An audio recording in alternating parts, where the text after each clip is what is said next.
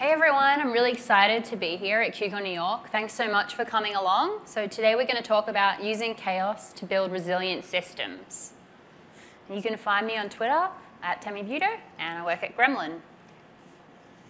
So first off, I just wanted to ask a few questions to get to know you all a bit more. So first off, what's the scale of your infra? So can you tell me if you have like less than 100 hosts? A few people, yep. What about less than 1,000? Yeah. And what about less than 10,000? What about more than 10,000? So we're like very varied audience. That's awesome. Good to hear. Thank you. Next up, I wanted to know how many services do you have running in production? So who has like less than 20 services? A few people. Less than 100? A lot of people. Less than 500? Okay, and who has more than like 1,000? So super varied again. So that's like the really interesting thing actually to think about with chaos engineering. It's very different how you do it based on your own scale at your own company. But I'm going to try and talk in a way that it helps everybody learn how you could apply chaos engineering when you go back to work. So the next question is, how many engineers do you have at your company? So who has like 10 engineers or less? A few people, yep. What about, say, 50 engineers or less? Yeah. 100 or less?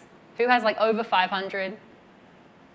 A lot of people. All right, cool. Good to know too. Super varied again. All right, so first off, this is what a common chaos engineering journey looks like. Usually I think people start out like similar to like riding a bike. There's like quite a few things that you need to learn before you can do chaos engineering. Just like you can't just hop on a bike and ride it immediately. Someone has to kind of explain to you what it's like, and then you have to try it yourself for real. You have to get some practical real life experience. But that's where you really start out. And for me, the hello world of chaos engineering is actually CPU attack, but I'll talk more about that later. And after you've like learned to ride a bike and you're feeling pretty steady and you're going well, then like similar to life, you upgrade and you might learn to drive a car, right? That's like the next thing. And you like become pretty good at that. Maybe you even learn to drive a manual car, or like in America it's like stick shift. And then you're like, yeah, I can do this. This is awesome. But there's a lot of skills to learn to be really good at that. And then with me, chaos engineering even goes further than that, where you get to really advanced chaos engineering, and it's like driving F1. It's like driving a race car. There's a ton. So you can actually get amazing benefits, and you can get really big wins for your company, but you kind of have to know that it is a journey, and it could take you like a few years to become really great at chaos engineering. It's not something that just happens overnight.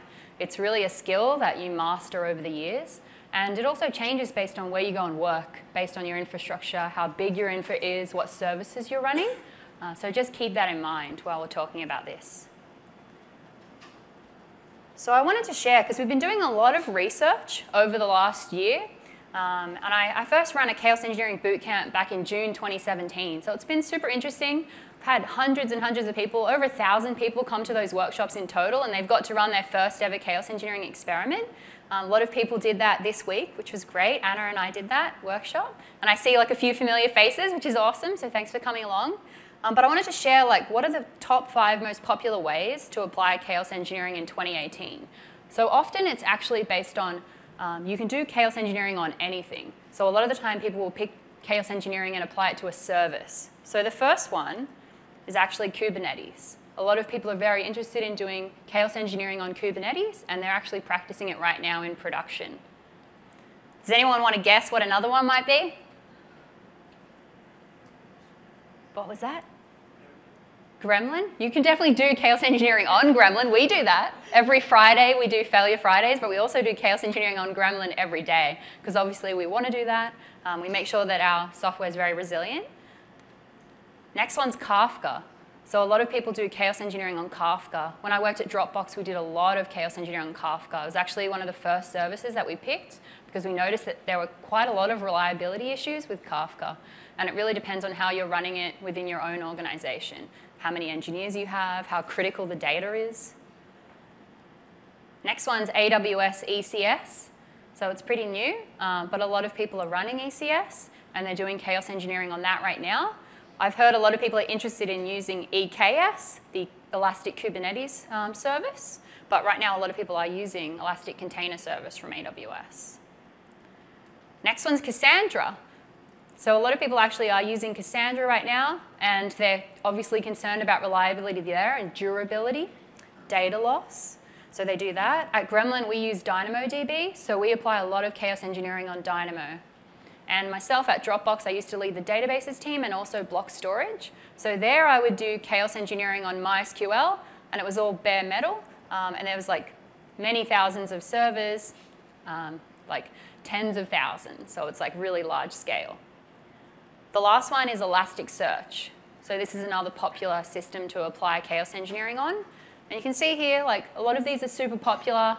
Can you put your hand up if you're running one of these in production at your own company? Yeah, like everybody. So that's really good to know too. So have a think about that too when you're thinking through this talk about how you could apply chaos engineering when you go back to work. It might be that you pick one of these services to do it on first. The other thing is I wanted to put this up front early so you understand, like when you get to that F1 level where it's like you're driving the race car, this is more the advanced use of chaos engineering, and it means that you're actually doing chaos engineering through your entire deployment pipeline. You could be doing it through build on every deploy, test, and then also in production.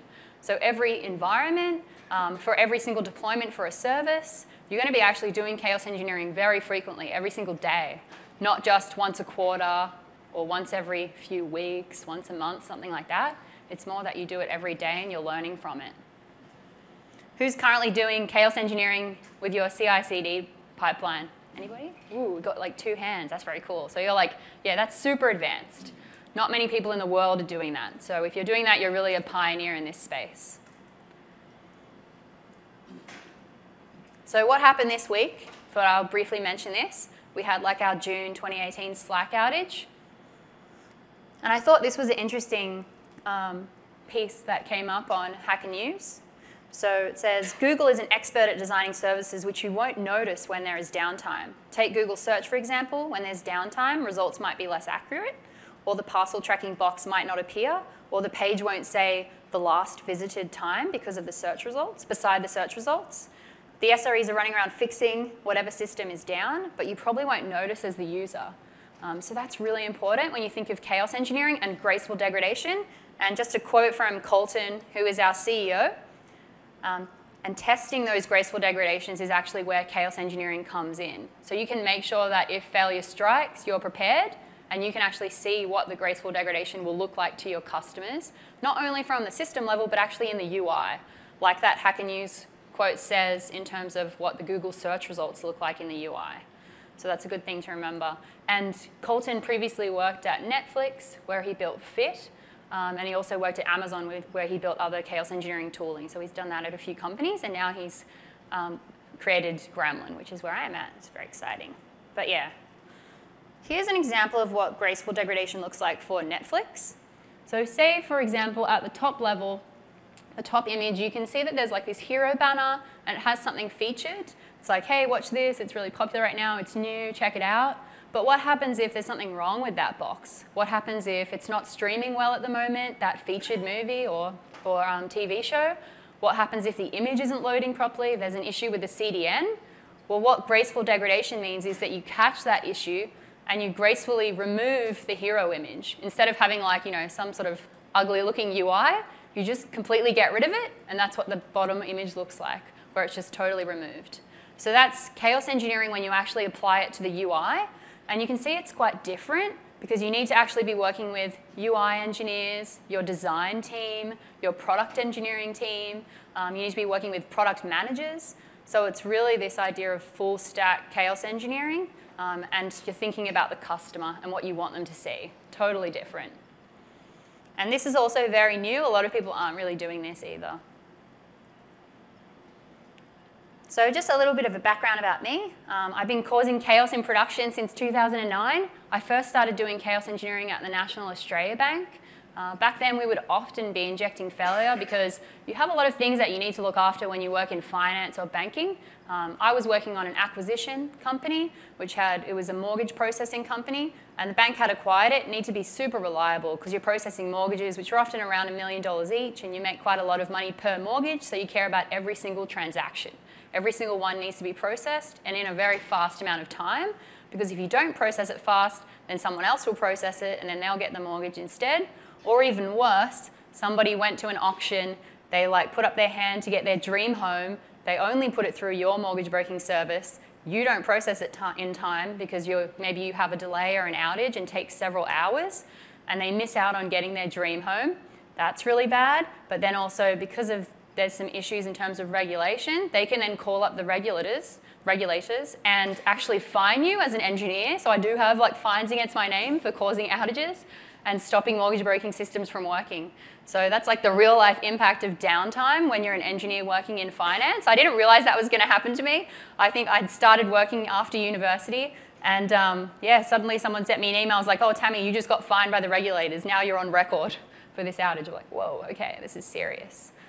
So yeah, you definitely want to care a lot about reliability when you're working on those systems. But for me, I care about reliability working on every system that I'm working on because I think it is really important. Then when I was working at Dropbox, we did a lot of chaos engineering there too. So for the databases, for block storage at Dropbox is called Magic Pocket, and there was a big migration to move from S3 to our own internal block storage, which was built in-house. And we would do actually chaos engineering every single week, multiple times. And the reason there is because on-call is super low. It's you pretty much never get paged because it's a very resilient system. But the thing there is, if you never get paged, how do you know what to do when you get paged one day, right? Especially if you're onboarding new engineers, you need them to learn what to do if something goes wrong. So we use chaos engineering to trigger failure, to make sure that all of our alerting worked correctly, monitoring worked correctly, to do things like DNS failover, often in staging, which was actually dog-fooded by employees. So you actually are injecting it into their environments and making sure that you catch everything. And the big thing with chaos engineering is you're not trying to impact the customer in a bad way. You don't do things that are dangerous. You're just trying to learn about your system, and you think a lot about blast radius. So start small and then gradually increase. And then I also led the code workflows team, which is all of the internal tooling for developers. So there's 800 engineers at Dropbox, a bit more now. And so we did actually chaos engineering there, trying to think how can we make the systems more reliable for the engineers, because you don't want engineers to not be coding and not have access to their systems and not have access to dev and test, because say if they lose a day or two a week, that's really hard when you're trying to build new products and ship features. So you can think a lot about injecting failure at every single level and every environment that you have at your company. You'll get awesome results. I actually got a 10x reduction in incidents in 3 months.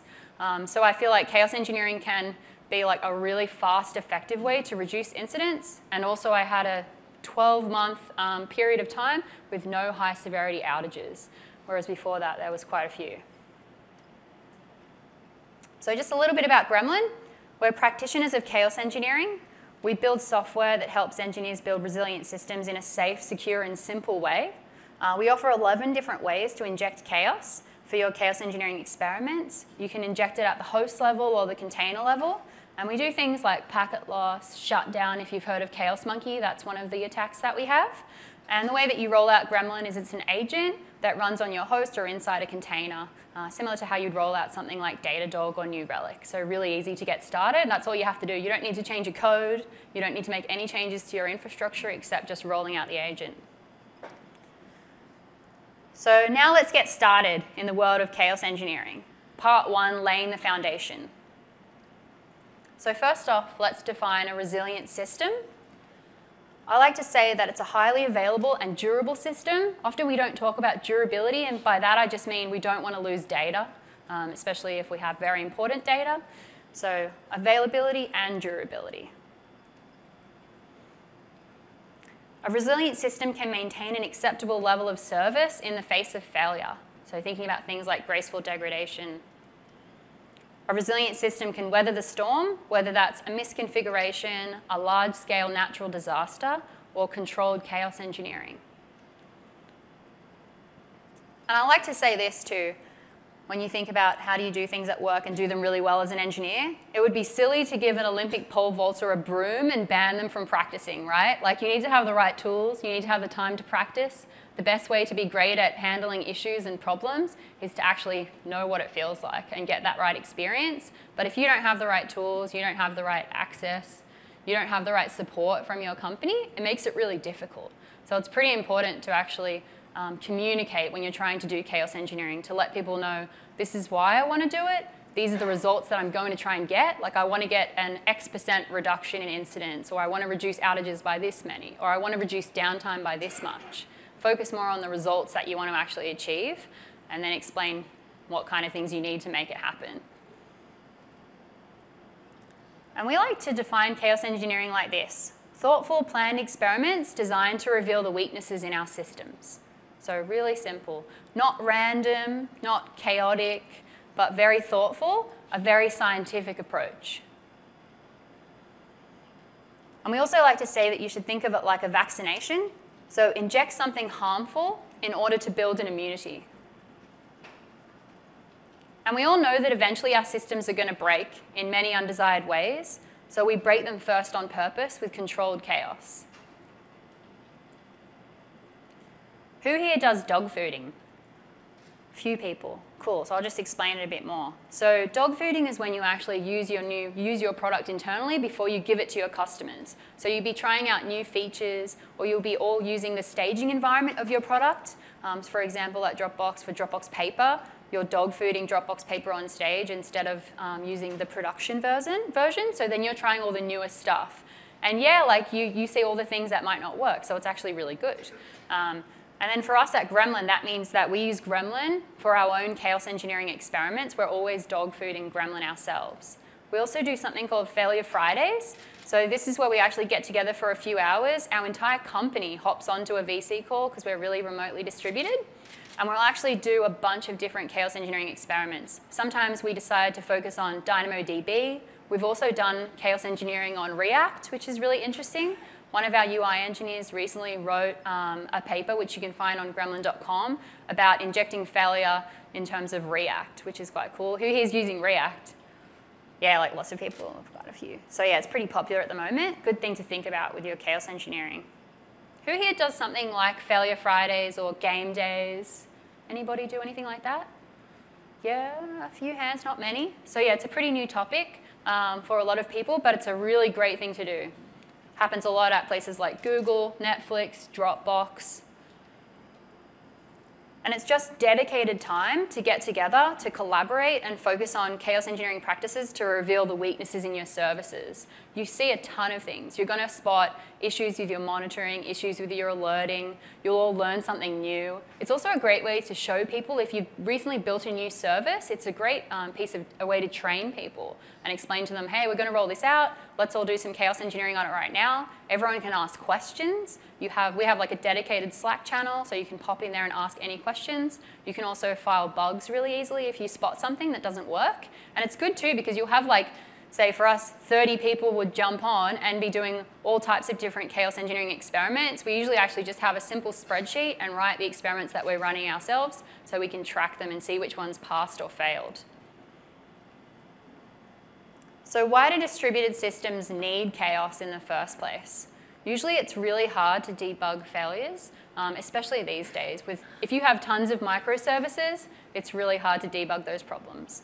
Systems and companies are scaling rapidly, so it's not only the fact that you have a lot of services, it also could be that you have a lot of customers and you're scaling really fast. For example, when I was working at Dropbox, we went from 400 million users to 500 million users in 1 year. So that's 100 million extra users, and you can imagine how much that actually changes what you need to do in terms of your infrastructure. It's very different. You have to think about things like capacity planning, load, like how you're going to service all these users, where are they located, all of these different things. But that's actually a really important thing to think about too, scale. And it really helps you learn along the way. I always feel like when you're an SRE, especially at a company that's growing super fast, people say that it's like, you hop on the rocket ship and you're like on the rocket ship flying through the air, but I always felt like it was more like you're on the outside of the rocket ship, like trying to fix it while it's flying. That to me is more like being an SRE. And I mentioned this a little bit before, but there is this new concept of full stack chaos engineering, the fact that you can actually apply chaos engineering at any layer of the stack. The API, that's a really new one. Who here has had an API-related outage? Like a lot of people, it's very common. And often I feel like infrastructure engineers don't advise when a new API is being built. And often it might be like product engineering and infra engineering, if you have those teams, could work together more to actually build more resilient APIs. But you can actually do API-related injection, which is quite cool, but super new concept. And then that lets you learn things about rate limiting, throttling, and other types of issues, error messages, error codes. I know myself when I've done integrations with third-party APIs, that can be quite hard too, right? Say if you at your company need to use 100+ APIs, maybe use PayPal, maybe use Stripe, maybe use some other type of service like a weather API if you have a product that needs to get that sort of data. Then you can think about third-party APIs and the chaos for that. What's your fallback? How do you know if it's broken? How does your entire team handle those issues? The other layers are like things like your application layer, your cache. I've done a lot of chaos engineering on memcache. Say, for example, like who here has seen an outage when the cache got taken down and hammered the database? Anybody? I've seen that a ton of times. Yeah, a few people. So the other one is database-related chaos engineering. I've done quite a lot with MySQL and now DynamoDB. OS level, so Linux, your actual host, networking, power, and more, like every single layer. The UI as well. So why do we run these chaos engineering experiments? There's a few key questions that I like to ask, and this is especially if you want to try and advocate for chaos engineering at your place that you work, but people are like, what? Why do you want to break things on purpose? That sounds dangerous. What are you talking about? And often people might be scared, especially if you say this and it's like the sales team gets really worried and thinks you're trying to break things for the customer, so you need to really explain it. One of the key things to say is, are you confident that your metrics and alerting are as good as they should be? So I call this like your pager pane. Are you really confident and everything's good? Do you have legacy or technical debt in terms of your dashboards, your alerts, the thresholds for your alerts? I'm sure there's probably some things you could clean up. And I haven't yet met many people that do alert auditing or dashboard auditing. It's not super common. I guess it happens at bigger places like Google, but that's a very important practice which you can actually do chaos engineering to identify those issues and get rid of them. The next question would be, are you confident that your customers are getting as good an experience as they could be? So customer pain. Do you know how much harm your customers are experiencing? Do you have a really good relationship with your support team? Are you able to pick up what those issues are? I think when we work at big organizations, it's hard to see that visibility. If you're at a smaller startup, you can really feel it and you know every single issue. But as you scale, it becomes harder. And are you losing money due to downtime and broken features? So this can be a big one. If you have a lot of downtime, then you're losing money already. And also your users might just decide to leave you because you have so much downtime that they just aren't happy at all to be your customer. So now, how do you actually run the experiments? Let's go into the technical details. So the first one is, it's really a scientific approach. So the first thing you need to do is form a hypothesis. Then you need to consider the blast radius. So start small, gradually expand. Then you want to run your experiment. You want to measure the results. And then you want to find and fix the issues, or you can actually scale your chaos engineering and increase the blast radius. An important thing to do actually as well is you need to make sure you have some baseline metrics. Often we forget to do that, but that's super important. Before you run your experiment, make sure that you actually are collecting data. The other message is like, please don't run before you can walk. It's totally okay to start slow with this because it can be quite dangerous, so you don't want to go too fast. And there are actually 3 prerequisites of chaos engineering. The first one's monitoring and observability. I've actually met a lot of people who have not a very good setup for their monitoring. Some people are using like 4 different monitoring services, but all of the data across all the different services is in different monitoring systems. It's very important if you're going to be doing chaos engineering that you at least have one central monitoring service that has all of your critical systems data in there, so that anyone across the company at any time that needed to know about reliability could look in that one system and see that data. And in terms of observability, that's just an extra toolkit that's going to give you so much more insight in what you need to learn about your chaos engineering experiments and about your systems and services. Who here is like happy with their monitoring set up right now? Yeah, like I usually see like 1 or 2 people that you're like, not really. So yeah, I think it's actually super important to fix that first. And there are a lot of great monitoring providers out there, so it's definitely something we can do better at, and I feel like it's something we should do better at. The next one is on-call and incident management. So this is very important. I've actually met quite a lot of people over the last year that don't have any type of alerting set up, and they're manually watching dashboards. That's very bad. So you want to be using some on-call alerting software, something like PagerDuty, VictorOps. You know, there are a lot of providers that you can use. And the other thing is having an incident management program. So this is about being able to say, this is a really high severity incident. We need to let the CTO know because it's super bad. Because otherwise you're just getting too many noisy pages and you're treating everything at the same level, and that just ends up in burnout because people get too many pages and you're not able to actually triage issues properly. So very important to have like a proper incident management program. At Dropbox, I was an IMOC, which is an incident manager on call, and there was 5 of those people. Across the company, we worked on any of the high severity outages, and it's a 24/7 rotation. You do it once every 5 weeks, and you get paid for any SEV 0, which is like the biggest like major catastrophic incident, or a SEV 1. And you hop on and you are like the commander that's responsible for communicating with the CTO, communicating with the CEO, making sure that the PR team knows what they need to say, making sure the status page gets updated. If the media is asking questions, the PR team will work with them. So that's very important to have this like commander role. And the other thing is it helps make sure that engineers are able to focus on the technical resolution and not having to answer all those questions that are really like annoying when you're like actually trying to debug the issue. So it separates the 2 roles out. Super important, and it's a pretty small change. The last one is know your cost of downtime, and this is very hard. You need to actually go find like your CFO, your finance team, and try and talk to them and say, hey, like, how much would it cost if we were down for an hour?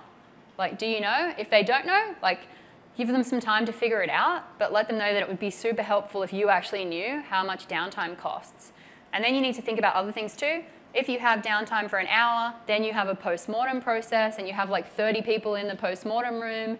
Then you also have to do some action items, and that takes you a month to do all of those action items, like code fixes, changes. You have to calculate that cost in of people's time. So what do I use for monitoring and observability? At the moment, I use Datadog. I use that right now at Gremlin. Also Sentry, old school Wireshark, still using that for networking. And we all need to know the cost of downtime. Here's an example from British Airways. They said that a power outage cost them £80 million. They had an outage for a few hours one day. And yeah, they had like cancellation of flights, people couldn't be rebooked. They actually lost £80 million. That's a ton of money just for an outage for one day. And I actually wrote about how you could establish your own high severity incident management program if you don't have one. You can check this out. I tried to make it actually pretty simple for a way that you could do it. You don't need to have too many things. I think the most important thing is having this IMOC rotation. If you have a company of like 10 engineers, you could have 1 IMOC because you're not going to have as many outages, hopefully. But as your scale grows, then you might want to have a few. Say if you've got like 1,000 engineers, then you might have 5 IMOCs or 4 IMOCs. You don't need a ton. And then you have the technical lead on call, who is actually the service area lead, the person who's just on call for that service. The IMOC is actually responsible for finding that person. Because you know how sometimes you have an outage where you're like, well, I got paged, but just getting symptom pages. And I'm like, I think something's not working, like the database isn't working or the cache isn't working, but it's not actually your system that's causing the problems. So that's why you actually need to find the person whose system is causing the majority of the problems, and then it's creating this like cascading failure across your entire infrastructure. The IMOC can help you find them. If you're alerting and incident management and paging isn't working so good and you're monitoring, but sometimes it isn't perfect, you know, we need to constantly improve. So how do you choose what you're going to do first for your chaos engineering experiment? Who here knows what your top 5 critical systems are at your own company? Yeah, wow, a few hands. That's actually pretty good. Usually people aren't really sure what the top 5 systems are. So say it could actually be pretty, you can think about it like this. At your storage layer or your data layer, you might have something like a database like MySQL, DynamoDB, Cassandra. Maybe you also have a caching layer. Usually those will be one of your critical services. But if you have a giant company with like many, many products that you offer, then you probably have to break it down even more and just focus on one product area. Like, for example, you might just say Google search. What are the top 5 critical systems there? Then you want to choose one of those systems. Then the next thing is to actually whiteboard that system as a team. So get together in a room and have, say, like 10 to 15 engineers who are really interested in doing this, who want to work with you, and get them to whiteboard it out. The next thing is select an attack. Often, like, it is good to start at something like CPU attack, or you could do something like latency injection. Then determine the scope of the attack. And when we think about what we should measure before doing a chaos engineering experiment, you want to be measuring things like availability, service-specific KPIs, and by that I mean something like latency, or for a database like QPS, queries per second. For a cache, like cache hit rate, things like that. You want those service-specific KPIs. Then you want to also have your system metrics be measured and customer complaints. And the thing here is you're measuring this because if you inject that failure, you want to make sure that you can actually catch it. And that's like testing your monitoring and alerting. Because how do you know if your monitoring and alerting really works if you never actually test it? Like, who monitors the monitoring? We also wrote a ton of cool resources. So, you could take this back to your work next week and say that you want to plan your own game day. So we've got a ton here. There's like an agenda, an execution template, a recording template. This is by HML and Eugene. They created these and put them up on gremlin.com/gameday. One of the examples is a diagram like this, which talks about, it's how you can figure out the blast radius of your first chaos engineering experiment. So you want to think about something like on the bottom, number of hosts. How many hosts are you going to impact for this experiment? And then across the left, that is latency. So how much latency you're going to inject in milliseconds. Usually you definitely want to start small. Small number of hosts, small amount of latency that you inject. And then you look at things like, can we catch this in our dashboard? Can we catch this with our monitoring and alerting? You would say something like, our hypothesis is, Gary's going to get paged because he's on call right now. And if we go at this point, then he's going to get paged. The other thing that's important is to always have the ability to stop all chaos engineering experiments. So that's very important as well, in case something goes wrong. So here's an example system. Say we have a Kubernetes retail store. There's a lot of different ways that you could inject chaos engineering here.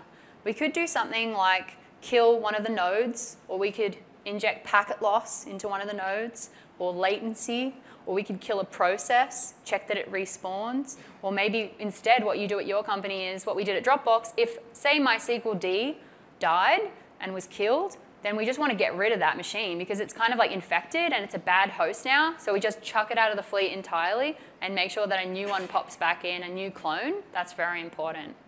And I think that's a good way to manage your fleet, so you have like a healthy fleet. Because usually, like we all know, that as soon as your fleet is unhealthy, old kernel, old operating system, bad configuration, like that's when you start to see problems always. So you want to keep your fleet healthy and upgraded.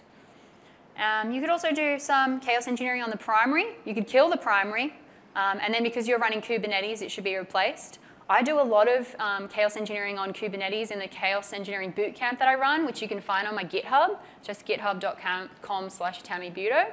I do that with Anna, and it's very interesting because you will see a lot of issues with Kubernetes when you inject network-related attacks, tons of issues, and we're like just starting to explore it.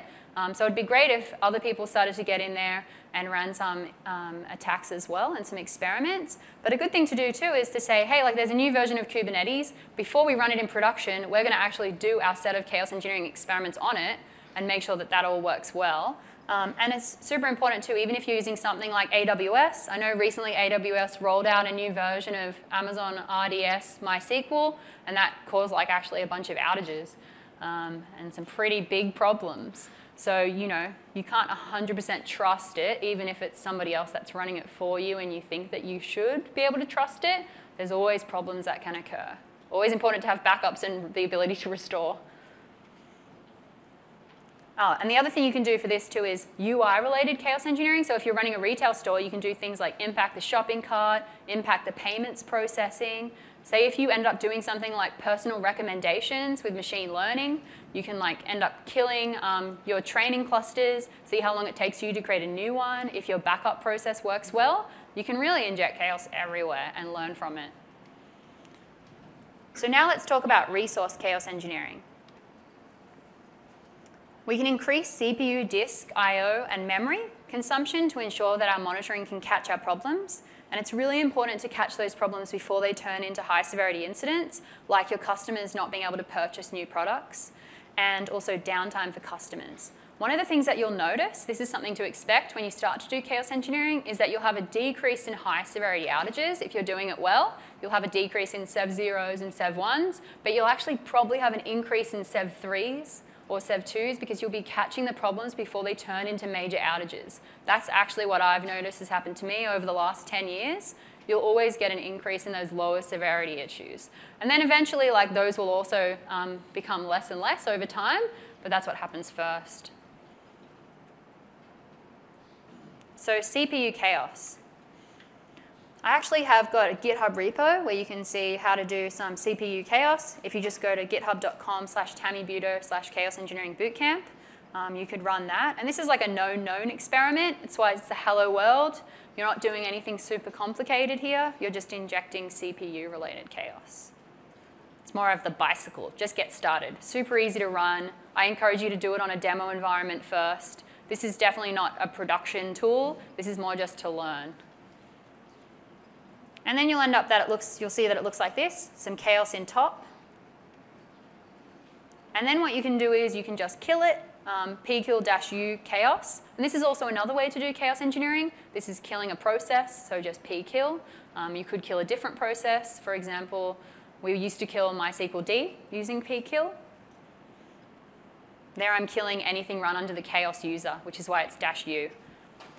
So no more chaos in top now. Everything's gone because I'm not running any experiments under that user. And the reason that I do it under, I'm killing everything under chaos is because I'm using that as my chaos user, which is like a pretty clean way to do these experiments in a demo environment. They're all attached to the one user, and you immediately kill all of them. Disk chaos. So who here has had disk-related issues, like logs backing up? Yeah, like everybody. So yeah, if you want to be able to check in advance, like what is our disk at right now, then you could inject some disk-related chaos. You could fill up the logs on, say, a replica, a primary, and see if you catch it. This is like a very common thing, right, that happens a lot. And the other thing that I think is important to think about is using your knowledge that you pick up of chaos engineering and all of the outages and issues you've experienced in the past, use all of that to actually teach like new engineers. Because I think there's a lot of things where we've all been burned in the same way, but maybe you can like prevent them from getting burned in the same way. Like, especially these days, I think we don't often do a lot of knowledge transfer to the new engineers. Hey, you're probably going to have like logs back up one day. And this is how you can spot that before it happens. This is how you can prevent it from happening. Memory-related chaos is another one. So here we're just checking to see like what is the memory that we have. Very easy to then inject memory-related chaos, but it's just another one of the things that we can look at in terms of resources. What if we're running out of memory? What's going on? We need to debug it. We need to be able to catch it. You want your whole team to be prepared to handle that if it does happen, especially if it gets spread across your fleet in some way and there's many, many machines that are impacted and infected with an issue. So the next is state chaos engineering. So the first one is process chaos. There are ways to create, many ways to create process chaos on purpose. One is kill one process.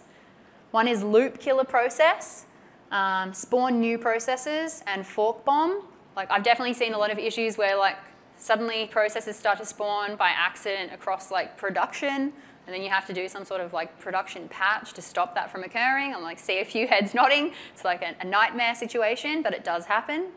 So you can see a lot of issues with new processes. And we have our tools like I showed you before. pkill-u chaos is a form of just killing a process. Then there's also shutdown. And a lot of the time we think this is quite simple, just shutting down a server. Like sounds pretty easy, but there are a lot of different ways that you can cause shutdown chaos. So the first one is just shutdown -h, where you're just shutting down your instance or your machine. But there are many other ways to turn off a server. There are different commands that you can use. And also, what happens if you actually want to do something quite good to keep your fleet clean? Like what if you want to turn off every server when it's a week old or a month old and remove it from your fleet? there are some good ideas around that. But then obviously you need to have very nice algorithms to make sure you're not shutting off like a ton of servers from the same service or a ton at the same time across many services. Because I always say, like, I don't want you to go into work tomorrow or next week and say, like, let's take down the data center, because you're probably not ready for that. So the other ways to do shutdown could be halt, reboot, power off. And they're all really different. You know, like I used to see a lot of issues when I was working at DigitalOcean. I worked there back in 2014, and we used to see people doing a lot of interesting things, especially with power off. It can actually cause quite a bit of problems. And DigitalOcean has like 14 data centers around the world, many, many thousands of servers, so you're looking after a lot of infrastructure. But if you try all of these different ways to do shutdown attacks, you'll notice like they're all pretty different, and people could get really stuck. The customers would have a lot of issues. Some can cause corruption, all types of things. And then what about shutting down containers in K8's pods? So it's not just shutting down a host. So Chaos Monkey would do like shut down a host on EC2, but then there's also like shut down one container, shut down a pod. And you can do this in many different ways. There are many ways to kill containers. This is just a short little bit of what I thought of now, but there's even more. So one is you could actually hop on a container and kill it itself. Or what you could do is you could kill a container from the host.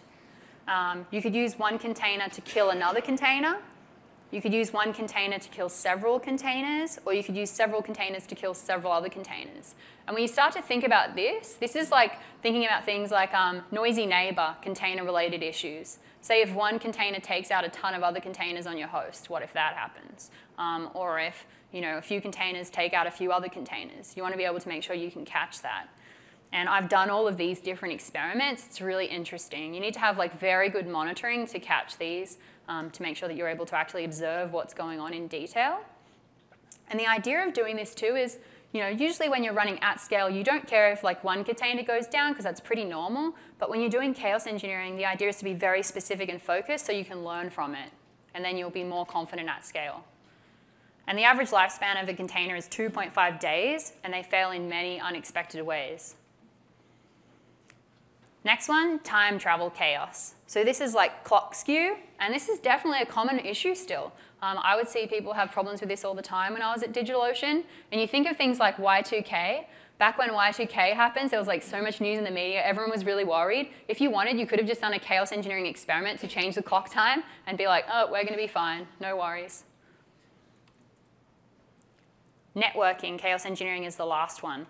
So this is black hole. So you could do something like black hole as service. Sometimes that's a really interesting one to do. The other thing you can do is DNS-related chaos. We all know about this big Dyn cyber attack outage, 2016, where like a lot of the internet went down. You could easily reproduce that using Gremlin with like a few clicks. You can create a DNS attack and make that happen again and check that you're okay if your DNS failed. Latency chaos. So just injecting some chaos and then being able to check that you can find that latency issue. And then packet loss. And it's really interesting here, if you inject like 10% of packet loss, what happens? And then you gradually go higher and higher, like 50%, especially if you do it on Kubernetes. Pretty interesting demo to do for yourself to start. There are many complex outages that happen. They're never really simple. There's always cascading failure.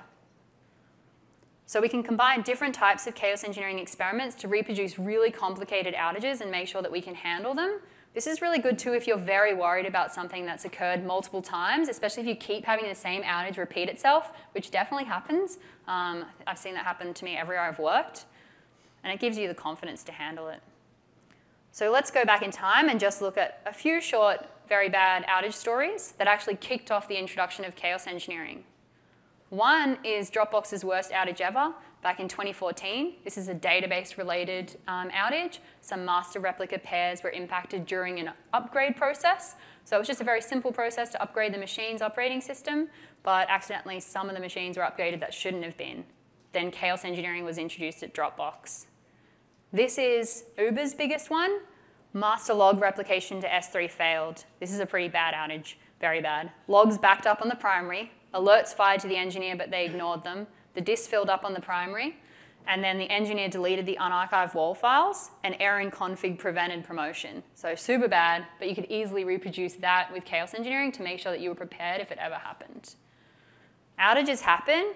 I noticed a lot of them are actually database related. So that's definitely a good area to focus on when doing chaos engineering experiments. And you can find a lot of postmortems up here. So how can you continue your chaos engineering journey? You can definitely join the Chaos Slack. This is a public Slack. There's over 1,000 engineers in here from companies all over the world. Gremlin.com/Slack, hop in there. Ask questions, learn from each other. The next one is you can learn from the Gremlin community. We've got a ton of interesting tutorials up here where you can actually learn to do practical hands-on chaos engineering. And then come to ChaosConf, which is the first ever chaos engineering conference. It's going to be in San Francisco, chaosconf.io.